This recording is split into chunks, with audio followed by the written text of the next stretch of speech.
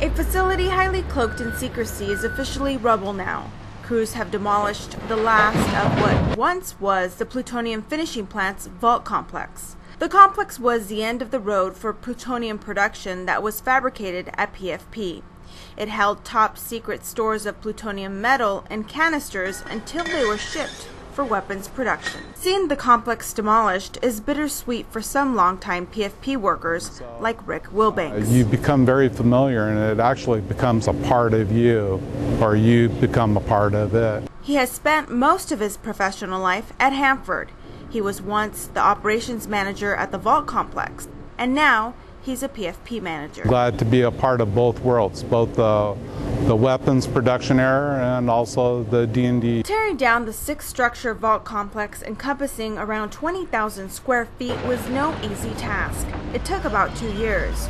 Preparation included removing highly contaminated pieces of equipment called glove boxes that allowed workers to handle nuclear materials safely when the plant was operating, as well as hundreds of feet of piping and filtration associated with purifying the air that flowed through those glove boxes.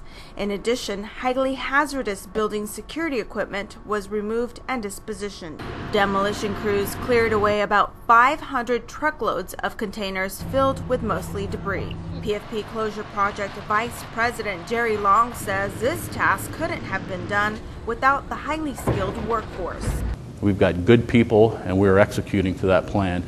And I can't say enough about the dedication and the safe work performance of the team that is PFP.